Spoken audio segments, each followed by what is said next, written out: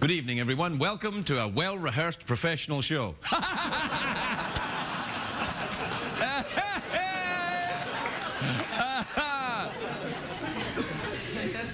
You know, I was just saying before we started, I was saying to Michael, who sits over there with a little headset on, I think he works for some kind of mail order thing. He said, what are you going to talk about? I'm like, I don't know, Michael. He said, well, do you know it's the 60th anniversary of the CBS Eye? And I'm like, well, there's a gold mine of comedy right there. Right, Jeff? Oh, that's classic. Yeah. I mean, like, it writes itself. It's like one giant eye in the middle of the TV. Well, it says penis joke, doesn't it, Jeff? Oh, it does. Yeah. I mean, but the CBS Eye is a revered symbol of corporate quality.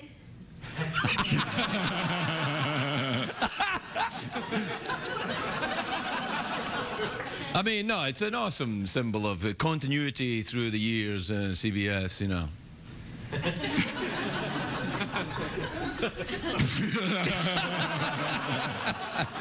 Yeah. Anyway, I didn't know it was an eye for a long time. I thought it was just a giant... Yeah. Nice timing there, Betty White. What the hell? The hell? Well, I thought you were meant to be a professional sidekick. Look at you, like I thought it was a giant. Wait a little minute, people come and go, someone has lunch, ball. Look, I'm trying to run a clean show here, all right? Let me advise you of one thing, appliance man. You're not running any show here. You are a piece of equipment, just like me, just like Michael. We are all part of the CBS Eye. Dun, dun.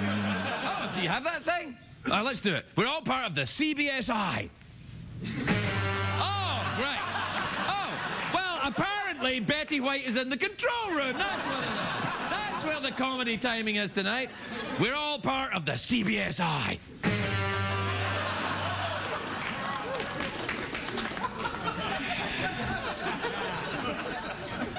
It's going to be a long one. I'd take the... I'd probably take the pill now.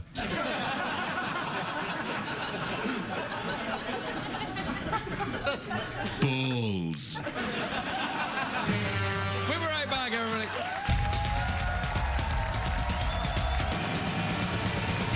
It's hard to stay up, it's been a long, long day, and you got the Sandman at the door. But hang on, leave the TV on, and let's do it anyway. It's okay, you can always sleep through work tomorrow, okay? Hey, tomorrow's just your future yesterday.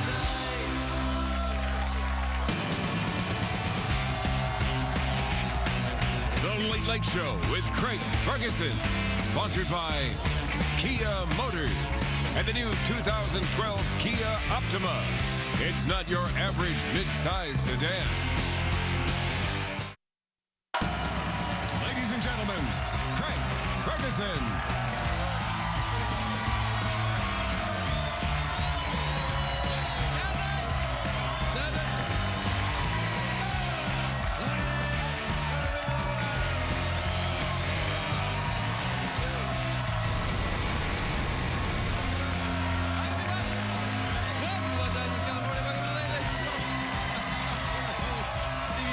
All right, everybody, that's enough. Thanks, everybody, thanks. Fine. Quietly now. Great. Thank you. That's enough now. That's enough, right? That's quiet now. That's enough. Just calm down. Why do we go through this charade every night? You know, I was waiting out there, you know. It's not like I arrived by jet helicopter just in time, like, oh, thank goodness I got here just in time again. I'm waiting right there. And I can hear the warm-up guy going, are you guys ready? You guys ready? And they'll be like, bah, bah, bah, bah. And I'm like, ooh. Yeah, I'm like, ooh, maybe this is going to be the one that's good. It's not. But it is a great day for America, everybody, isn't it? A great day A great day if you love the baseball. Tonight was game 1 of the World Series. The Cardinals in St. Louis against the Texas Rangers. Now I know who won, of course, because we're live. So congratulations, team you support. Oh man, endless rain delay.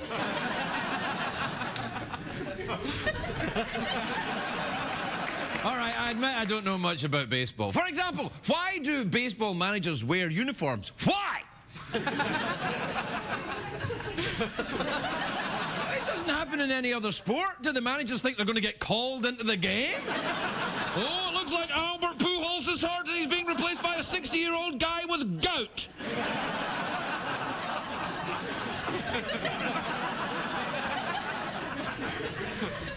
Did I say his name right? Pujols?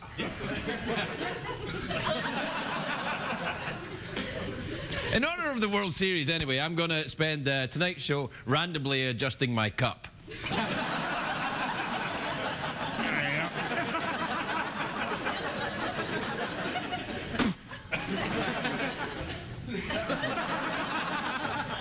That felt awesome. I can see why you'd want to play this game. Whenever I see professional baseball players in action, I'm very impressed. Unfortunately, though, I live in Los Angeles and we don't have a major league team, just the Dodgers. Am I right, sports fans? I mean, seriously, am I right? I don't know.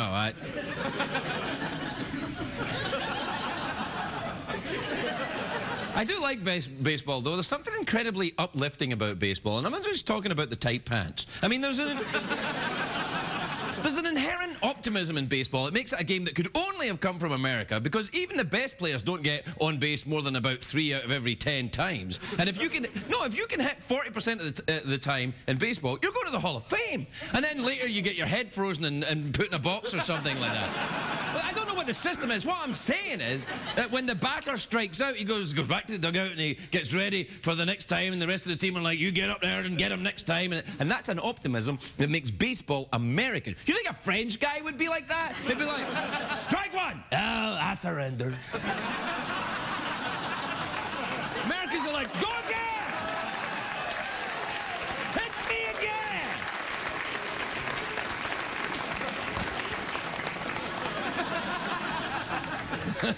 again! What's that? I don't quite understand the ass out thing for that. Is that kind of, I'm going to make the pitcher laugh?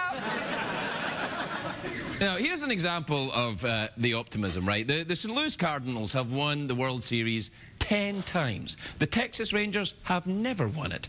Do you think the Rangers are sitting there thinking, we can't win because we never have? They're Texans! They're thinking, who named our team after the Chuck Norris TV show?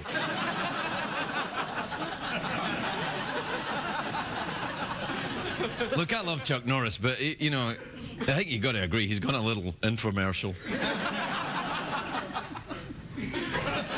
Some people say that baseball has become less American with the influx of talented Latinos into the game. These people are called racists. I say...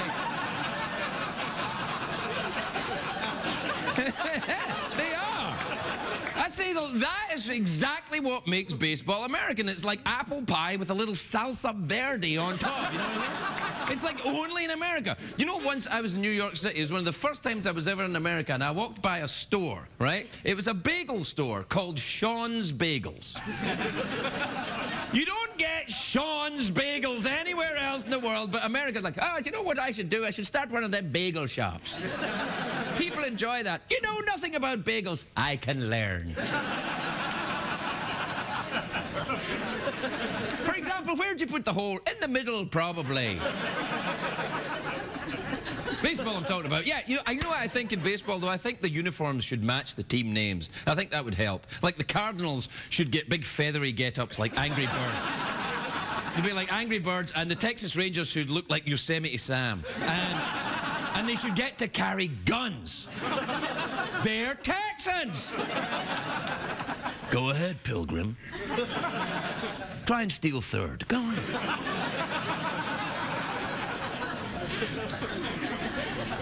I like that most ballparks don't have any artificial noise makers either. You know, you hear the same things you would have heard 100 years ago. It's drunk guys making a ruckus like, ah, ah, they stomp, but they don't cheat by using air horns or bugles like these things they were used in the World Cup. What are they called? The vuvuzelas, the vulvas. You know yeah. You know the. You remember there were these big hooting vulvas? You know That's quite rare, actually, to hear a hooting vulva. You hear a vulva hooting, you know it's going to be an awesome night. That's all. But the last thing a baseball fan wants to hear is 25,000 hooting vulvas as he tries to put a plump hot dog in his mouth. You don't want to hear that. Craig, what are you doing? Never you mind. Look, whenever I go to a game, though, this is why I like the baseball, is because I enjoy the 7th inning stretch. Because you need a stretch after sitting in your ass for 7.5 innings. But that's when you get to sing that song, Take Me Out to the Ball Game, which is a great song. But it doesn't make any sense when you think about it, because you're already at the ball game. Take me out to the ball game. Are you asking to be taken out of this ball game to a different ball game? And now you're demanding that I buy you a bunch of food, even although you never get back with me? Buy your own Cracker Jack, you... Perhaps I've taken it too literally, really. Do you enjoy the baseball, Jeff? Love the baseball. Do you really? Do you, any particular team you follow? No, just love balls.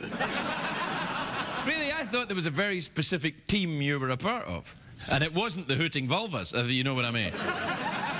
Yeah, I'm looking at 4 hooting vulvas right now.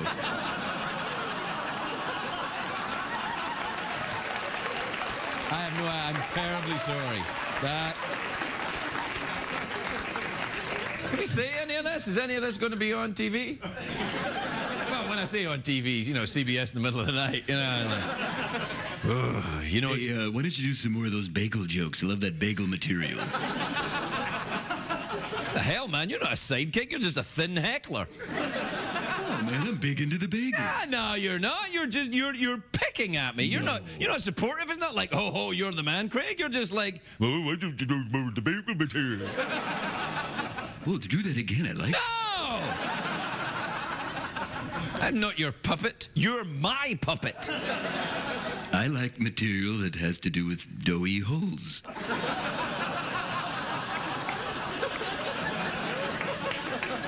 I see. Now, why don't you come over here and kiss me? I'll come over there, but I won't kiss you. All right. I didn't know this camera moved.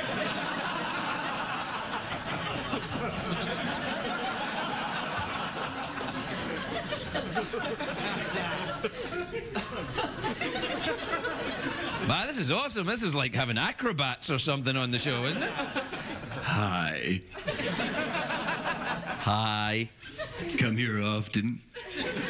Every night. How about you? We'll be right back, everybody. We'll be right back.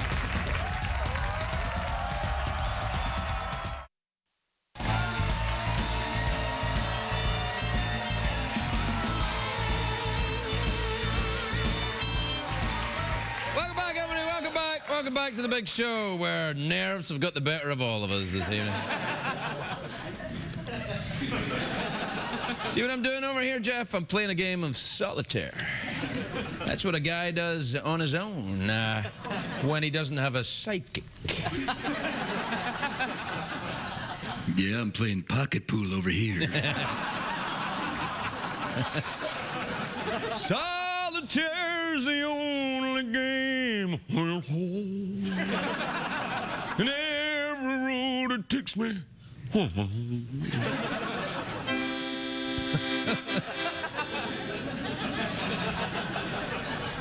All right, then. What time is it, Jeffrey Pearson? Tonight's Tweet Mail is brought to you by the hit crime series GP and the Fergs. One's into dudes with Wilford Brimley mustaches, and the other is a robot. Play the thing. Hey, Jeff, you want to get tweeted with me tonight? Well, all right. Pedal to the metal, we're getting there soon. Drag me out of bed and gag me with a spoon. I need your love, I can't relax. Without your touch, I'm rolling to the max. So hit that with your tweet mail.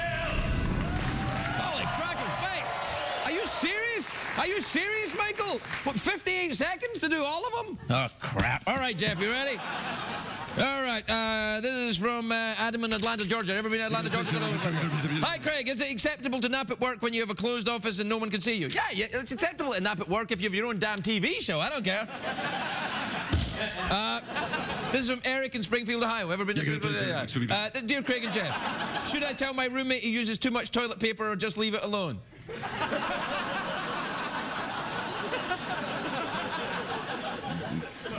I'd leave it alone. This is from Brian in Denver, Colorado. Dear Craig. No. Dear Craig, I just started at my new job, but I'm in way over my head. How can I fake it? Pretend to be Scottish. That's what I did. This is from Matt in Lincoln, Rhode Island. Says, Dear Craig and Jeff, I have seen many more skeletons on people's porches this year for Halloween. Are any of those skeletons Jeff's relatives? You know what, this may surprise you, but we all have skeletons. Ay, caramba. Craig, what about jellyfish? Shut up! This is from Jen in Seattle, Washington. Dear Craig and Jeff, every time I see my sister, she criticizes my clothes and hair, no matter how much. This is from Philip in Chattanooga, Tennessee. Hey, Craig and Jeff, my parents have begun following me on Twitter and now I'm worried about what I say. Any advice? Yeah, don't say anything you're worried about. This is from Tim in Tempe, Arizona. And this is from Mitchell in Lakewood, Colorado. Hi, GP in the Fergs. Wow. I've given up smoking recently and I noticed my mood swings are getting worse. Any suggestions to calm my nerves? I'd play a game of solitaire. That calms me down. I think we got through them all there, Jeff. Well done. Or play pocket pool.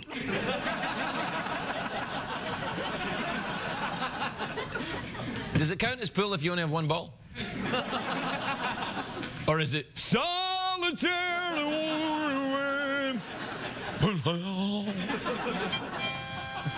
We'll be right back, everybody.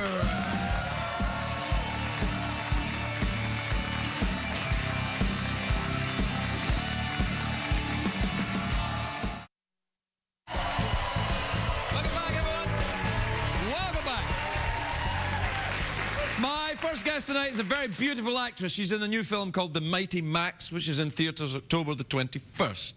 I've become very British. Have you noticed that? It's quite sexy. Thank you. I thought I was being rather clipped. Sort of. If I did some more blinky, it'd be quite Hugh Grant, wouldn't it? She's a very, very beautiful actress. I don't know what I'm going to do when she comes out. I'm going to be so nervous. Take a look at this. The hell? I gotta see that movie. Carla Gugino, everybody. Carla Gugino.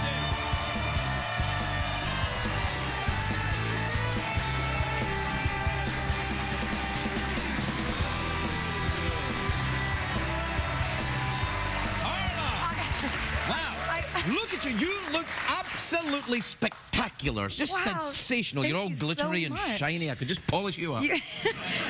We need to do some polishing. It's very messy around here. Oh, it's just kids having fun. We'll be fine. It's how I tell the future. Yeah. Can you tell my future, please? I can tell your future. Your movie about basketball-playing nuns? Well, yes. It's going to be a big hit. There you go. That's I mean, good. I loved you before, but now it's, you know, once we get... That's all it takes? It is. I'm easy.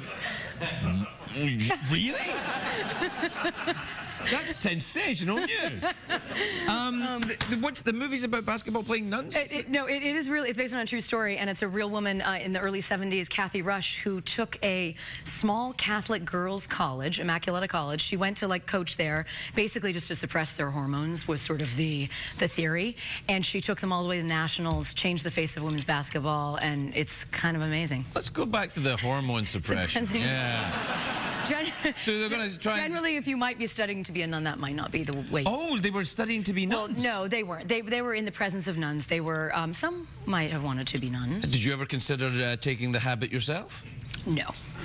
But I will say that in the movie, I did, but we actually shot at Immaculata College, and the nuns and everybody there are so amazing that you can kind of see how something magical could have come from that place. Like, it is really, really special. Do you know the first movie I ever saw had nuns in it? It was Sound of Music when I was a kid, when I was 3. Singing. Yeah, singing. I was terrified of them, though. I thought they were killer.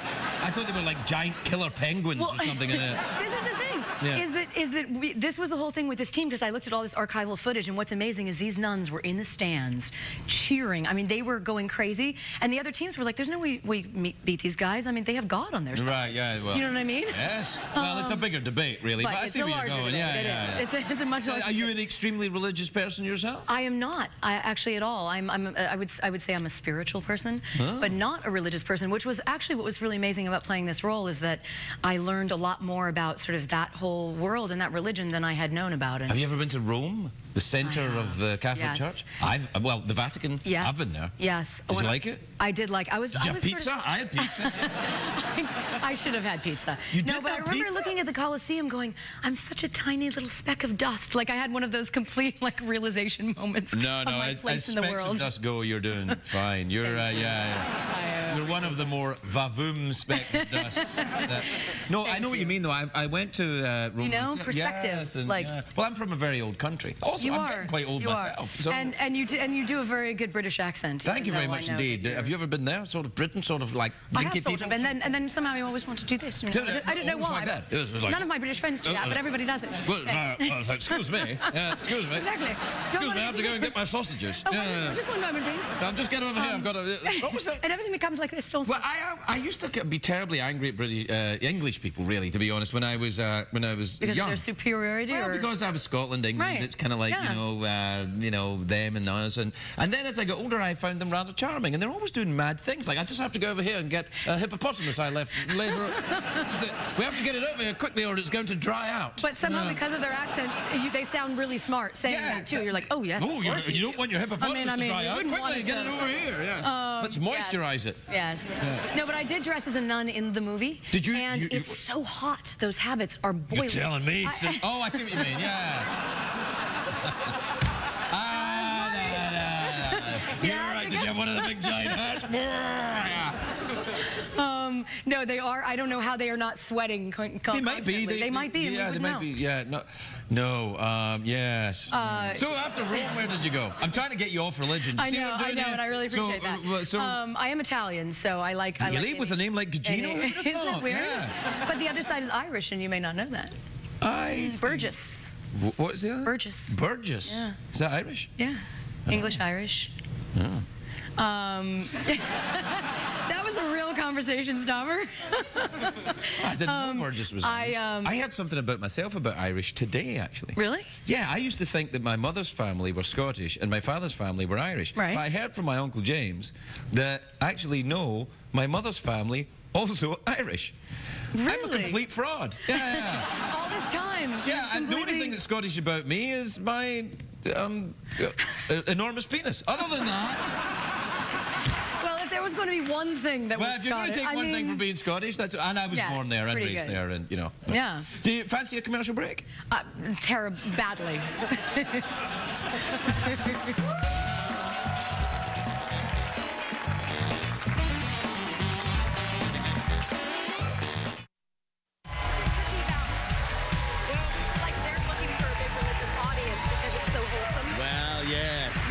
So, you know, it's fine. Well, welcome back, everybody. I was here the whole time you were watching commercials. It was a good commercial break. I was just staring at you the whole time. Yeah, no, you know,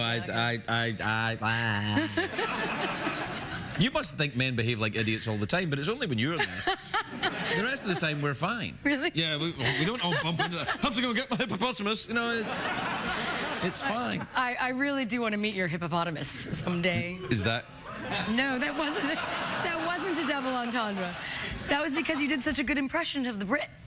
Well, yeah. And you made me believe. Yeah. It's because I'm being, you know, kind of fussy. Yeah.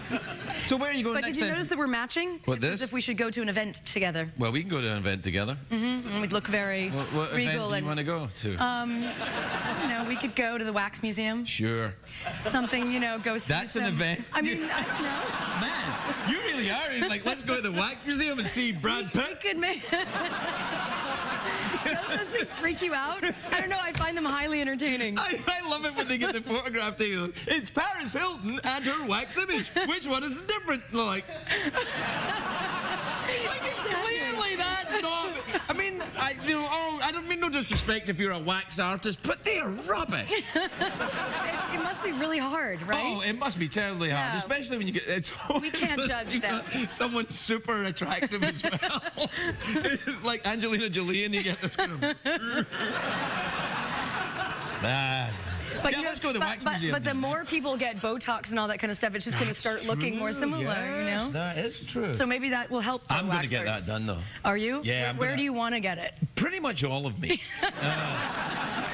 I'd like to... Yeah. I've noticed as I get older, my skin's getting a little loose. So I'd like to kind of like... Just firm it up. Yeah, firm up everything. Just get like some kind of faucet at the top and just have it drip down my entire It's body. a monthly drip. Yeah. A month... Oh, that's just no, so... that was a very bad one. No. Yeah. Not good. That sounds terrible.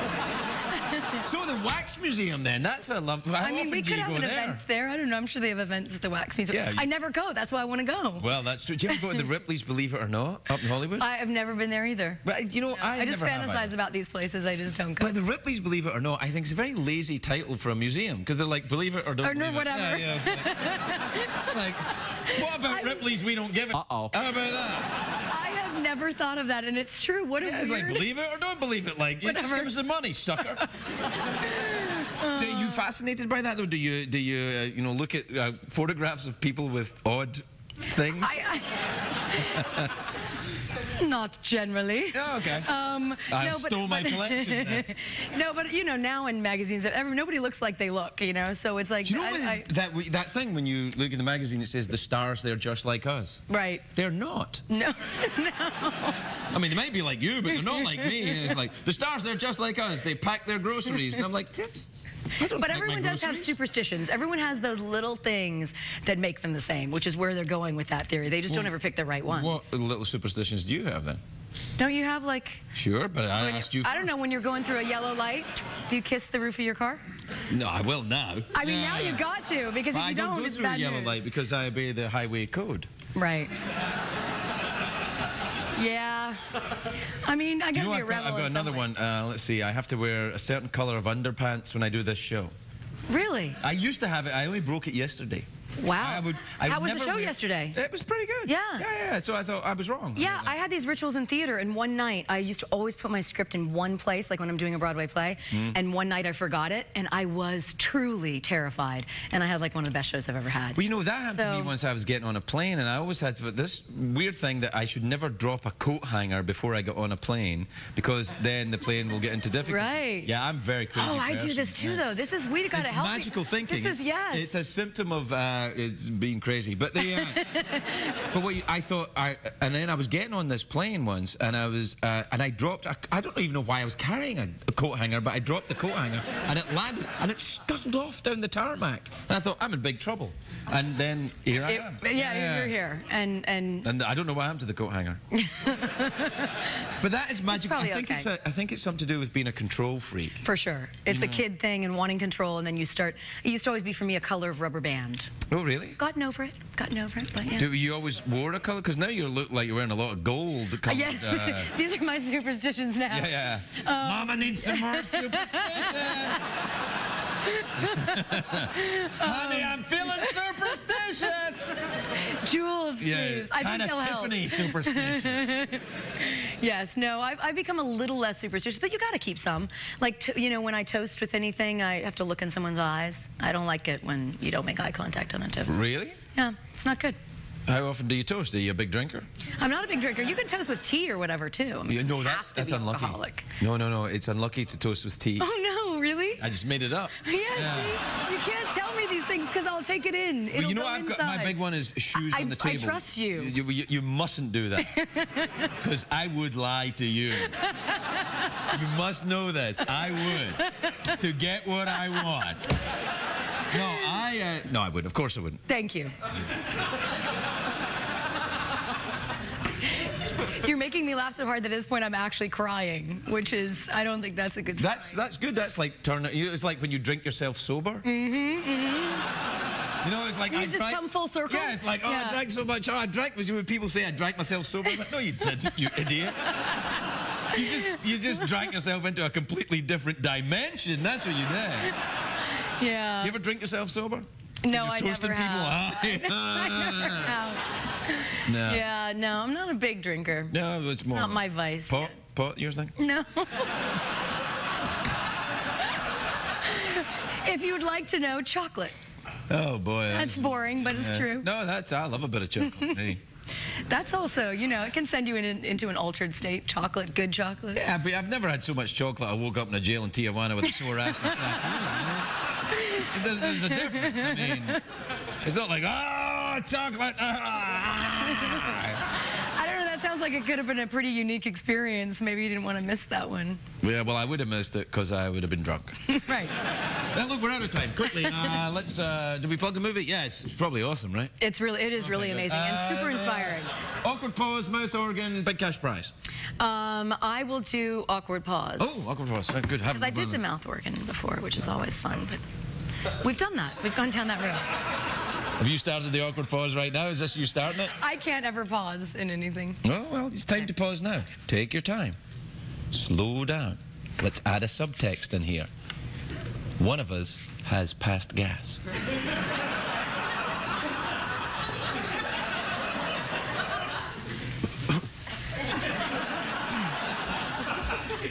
I'm going to add a sound effect later when you did that.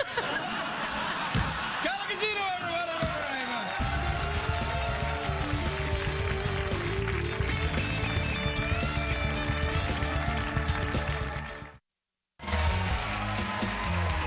Welcome back, everybody. I know what you're thinking, Craig. You're a little bit ticked off. Well, I'll tell you, I am a little bit ticked off because there was a guy in the second row right there. He just at his nose right there, like looking right at me, like we were toasting.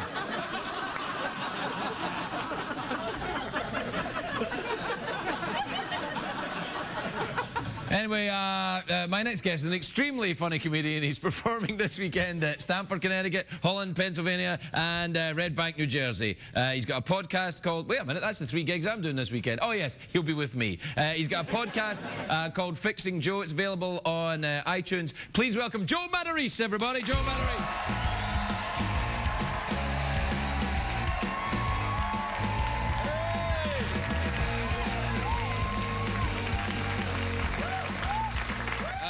How are you, folks?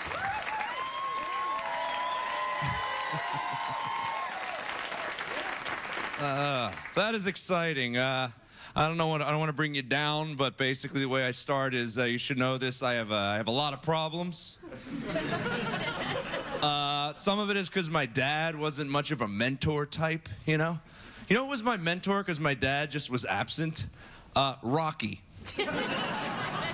Rocky was my mentor, and he had some good advice, you know. Like Rocky 1, he had the, you know, I don't really think I can win, you know.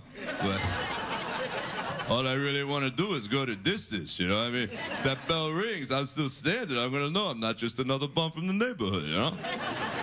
It's a good message, right? Rocky 4, he had the, you know, if I can change, and you can change, then everybody can change.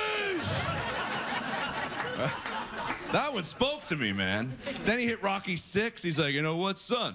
Life ain't all sunshines and rainbows. Life is hard. Nothing will beat you harder than life. But it ain't about how hard you can hit. It's about how hard you can get hit. And keep moving forward. That's how winning is done. But one thing you never learned in a Rocky movie was how to box. Yeah, that guy didn't block a punch for 6 movies. He's like... He had the fighting technique of Glass Joe from Punch-Out. Like...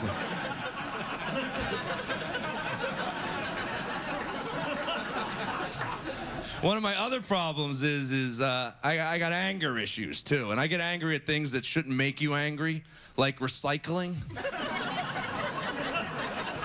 That's an issue of mine, right? I don't know if it's because I'm old, I grew up in the 80s, but I mean this, and I mean it from the heart. I miss littering. I do. I grew up at a time where you could take a whole bag of McDonald's drive-through trash, Jersey Turnpike, okay? And there was no conversation. It was like, should I throw this out? No, it was just, you grabbed the, woo! Someone might have honked at you, but it was just to let you know, hey, great throw, buddy.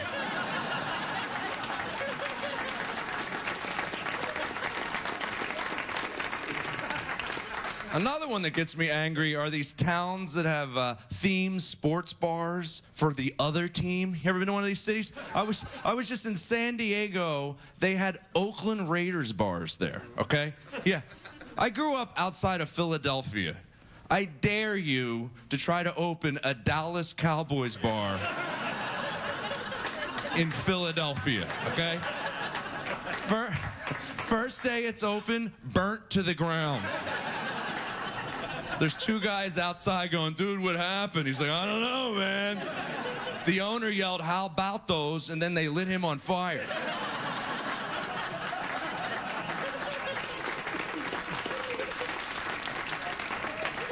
The other thing is I have anxiety issues, okay? I don't like to fly.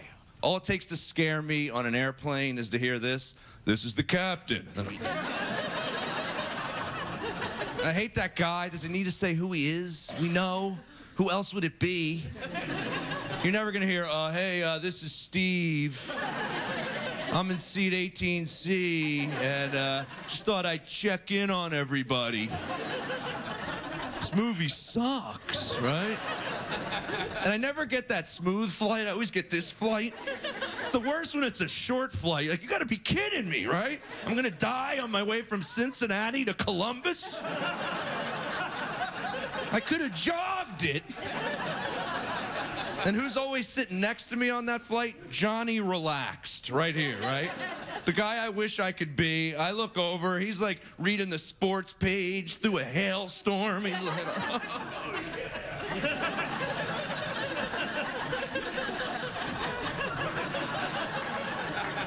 I'm like, how are you reading? I'm looking out the window, trying to steer us with my mind. I'm Joe Matarese. Take it easy, everybody. Thank you. What did we learn on the show tonight, Greg? I'm worried about that cat, you know. He's sounding a bit more like a horse every day. Do you know what we haven't done in ages? The slow secretariat. Oh. You know, when we do the mouth organs and secretariat comes out slowly? I love that. All right, let's do it now then. All right. Who's that at the door?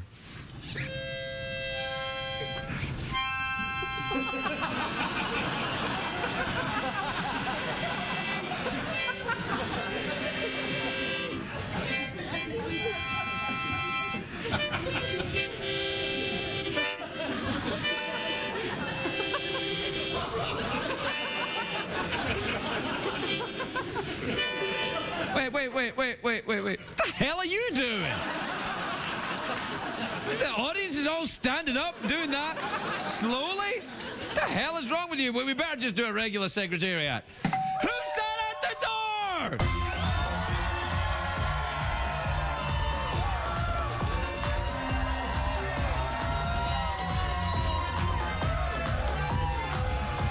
All right, that's enough. Now listen, don't you? There's no need to give yourselves a round of applause. I know what you're thinking, Jeff. You're thinking, Craig, why did you bring Secretariat out there? There was absolutely no need. And I would say au contraire, Jeff, which is French for Rocky Dingo, because... What the hell, man? Well, I'm just saying. If I don't, you know, if Secretariat, there's two friends of Secretariat who don't get paid unless Secretariat comes out. Oh, and they get mighty worked up. Well, it's hard walking by them at the end of the night and they're standing there half horse and pissed off.